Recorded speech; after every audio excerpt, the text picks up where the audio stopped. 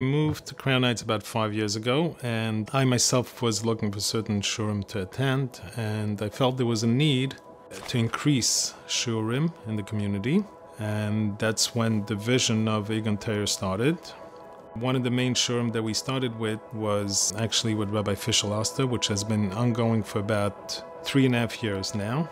Baruch Hashem, today Irgun Torah has daily shurim in Chassidus. We have Gemara Shurim, we have this Shar B'Tachin, the Shurim and Chumash. Many of these Shurim are actually live in the community, and as well they're online.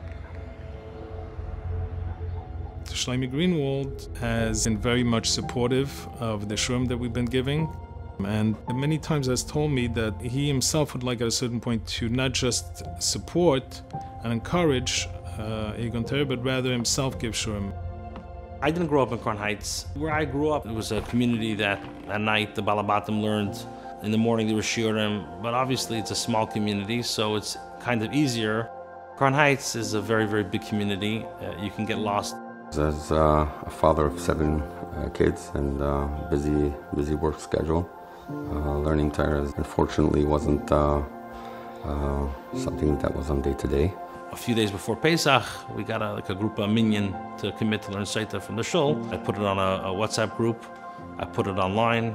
And we started going twice a week to the shir. And then we started helping with broadcasting the shir. When the shir started, I put myself to it, and I consider it to be a tremendous advantage and very tremendous cheshivas. And I'm very eager and happy to be part of it.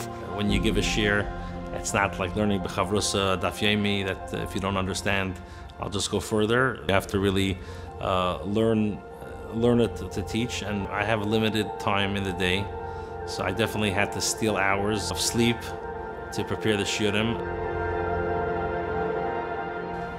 Good evening.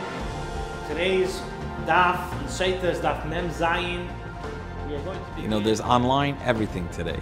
You don't need more shiurim, but when it's a person you know, it's a person you see walking your streets, running the same type of day like you, and he's mekusher through the inyan, and he learns from the Rebbe's Torah, that changes the game. Business people, we're focused on making the money and the means so other people could learn Torah. A lot of times it goes away from your personal learning Torah as well.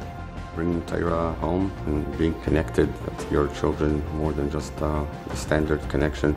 Have a common goal is something very important.